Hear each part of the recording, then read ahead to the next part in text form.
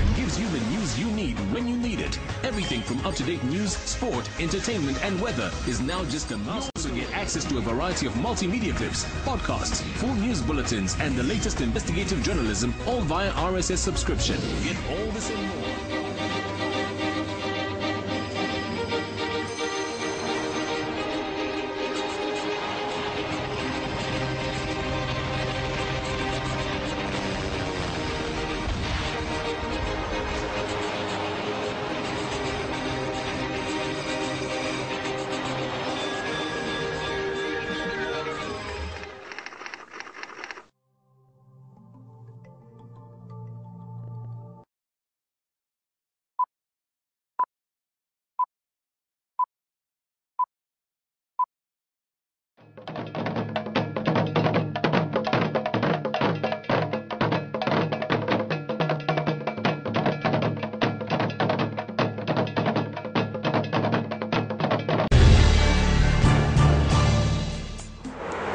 Leaders of non-Christian faiths in Italy have been giving their reactions to Benedict's departure and looking ahead to a new era.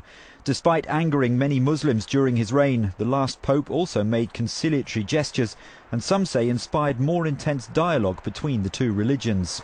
Euronews asked the head of the Islamic and Cultural Centre in Rome what hopes he had for the new pope.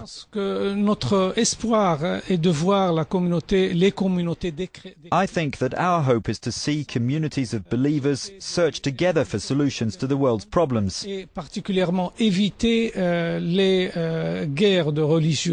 particularly to avoid religious wars, and above all to find common ground on which to work, and in particular find universal values to which all believers can relate. Rome's chief rabbi, seen here with Benedict, had a similar message regarding future interfaith relations. Riccardo Di Segni was asked what his expectations were of a new pope.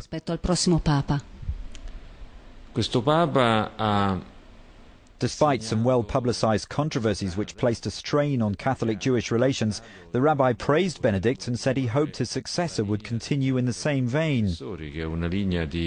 Benedict, as did some previous popes, showed the path to follow, he said. His guidance was about dialogue and respect for Judaism.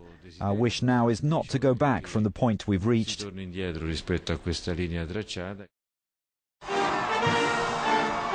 For America's re-elected president, the traditional inaugural ball was a brief moment of celebration before the tough work resumes. As in 2009, the song the presidential couple chose to dance to was Let's Stay Together. As 4 years ago, Obama used the occasion to appeal for unity. Please raise your right hand and repeat after me. But he also highlighted immigration reform, gay rights, gun violence and climate change, all issues that are guaranteed to bring fierce clashes in Congress and beyond. He confirmed that improving the plight of America's poor will be a second-term priority.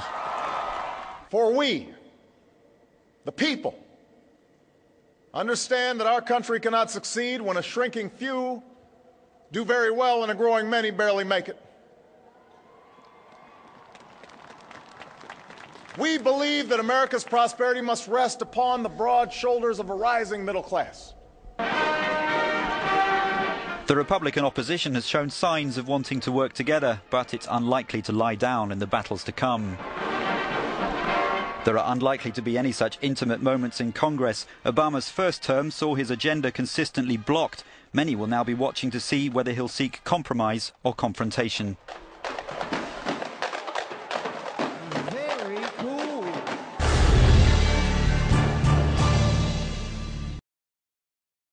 Is trustworthy, loyal, helpful, friendly, courteous. For Zach Walls, being a Boy Scout was a major part of his childhood. He joined when he was just 6 years old, and his lesbian parents actively participated in running his local scouting group.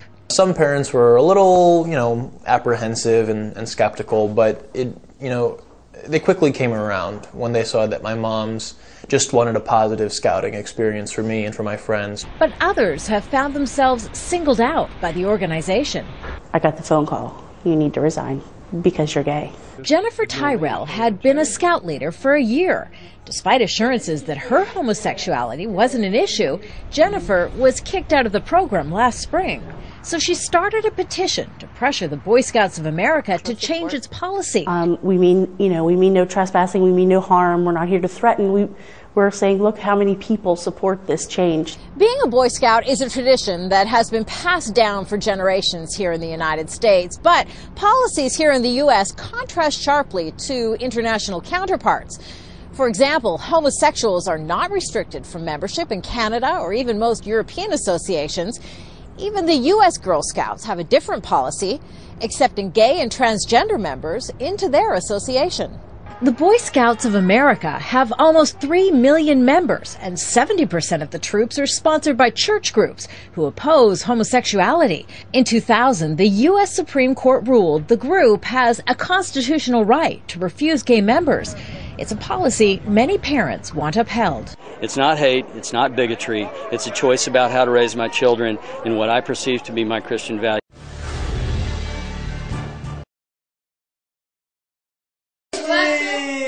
Thomas and Ingmar fell in love 21 years ago and got married 11 years after that.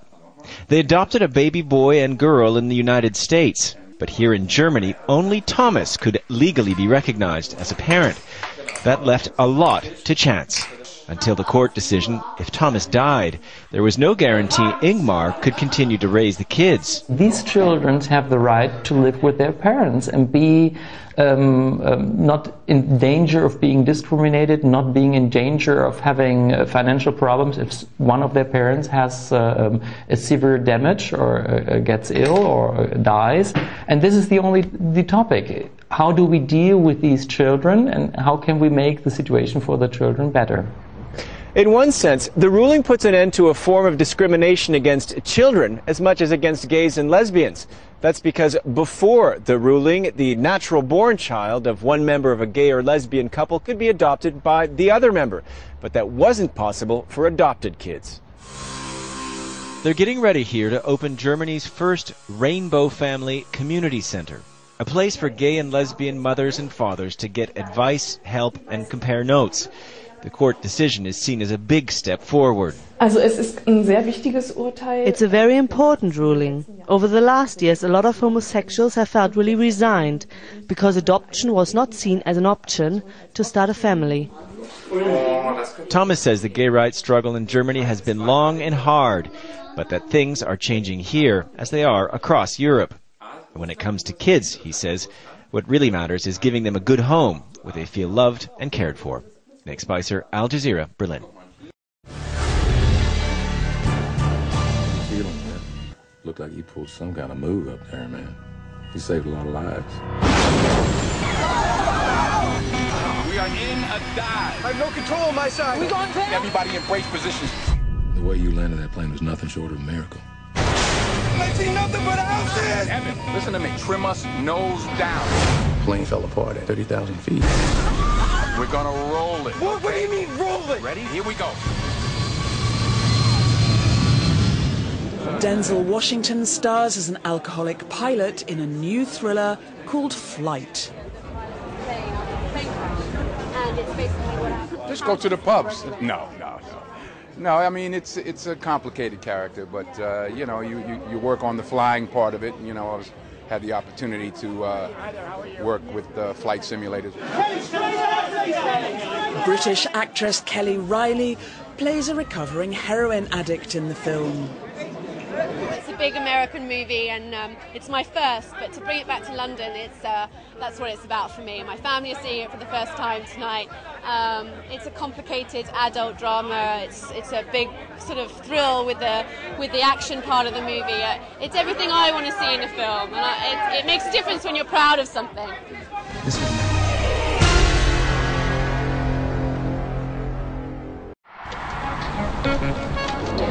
Uma Thurman and Hilary Swank were among a galaxy of A-listers at the Giorgio Armani Privé Couture show during Paris Fashion Week.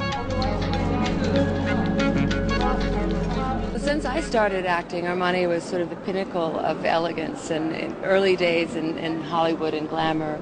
I think one of the first designers really who entered Hollywood and was dressing actresses from the very beginning. The collection was a nicely judged mix of timeless classics and exotic innovation. huge lightning bolt shooting down the catwalk added to the eclectic energy and underlined the theme, which was all about intensity.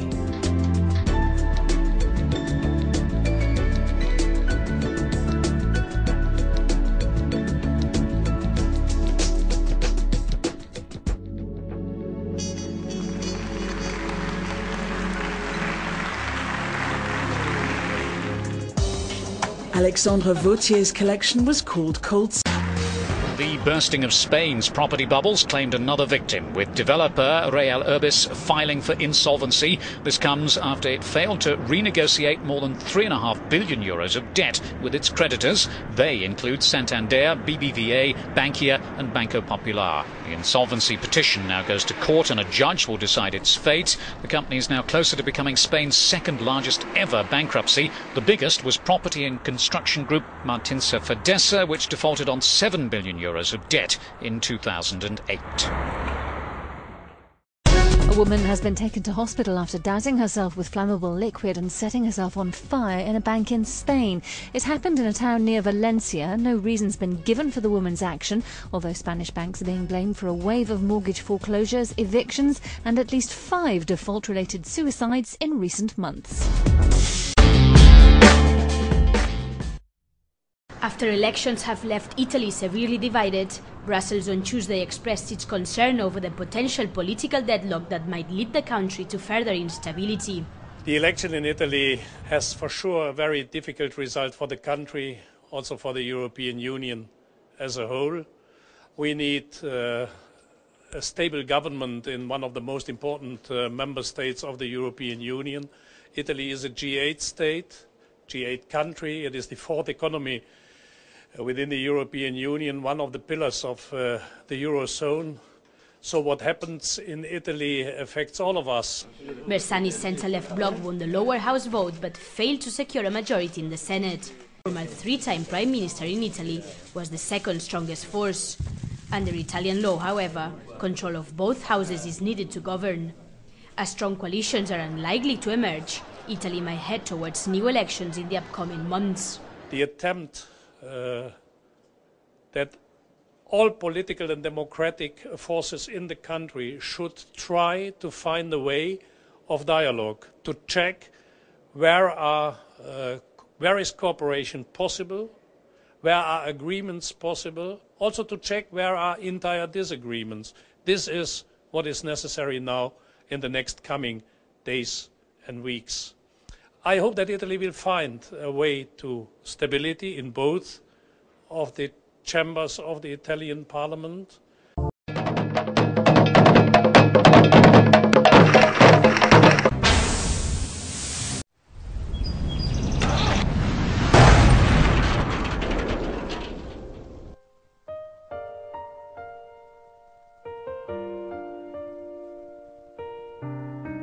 Throbbing with energy and fervor, the pearl of songs on the day of Pentecost are vivid and memorable. Reverend Diana Edu uses her skill as a journalist and communicates the deep mysteries unveiled to her on the purpose of Pentecost. This book is the revered word preached on its authority alone. Reverend Diana's strong theology and unquenched spirit are evident even in her writings. Her years of preaching on a secular TV as an evangelist, prophet, and preacher's skilled exegesis has persuaded her listeners to a genuine conversion. Experience the power of the scriptures and your divine inheritance of the gift of tongues on the day of Pentecost. Discover why Christ appeared to his disciples and learn how she unveils that where there is no Passover, there cannot be a Pentecost. A book you should keep for a lifetime. Rain down from heaven.